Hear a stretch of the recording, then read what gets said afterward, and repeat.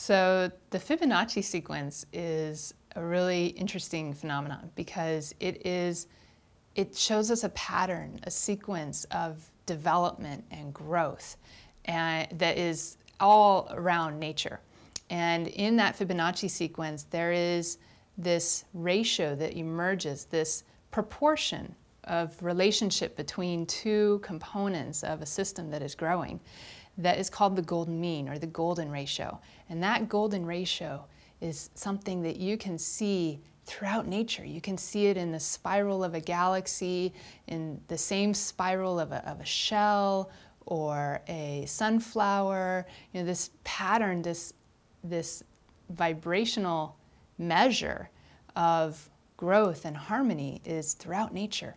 And how it relates to us is that our bodies are filled with this golden mean proportion.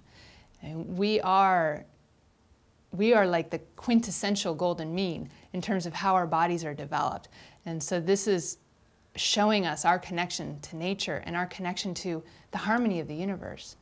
Because that golden mean ratio, that Fibonacci sequence, also relates into music and harmony, and the same principles that govern harmony in music are the same things that govern harmony in the process of creation and in creating beauty. Something that is pleasing to the ears is also pleasing to the eyes, and it's the same proportion.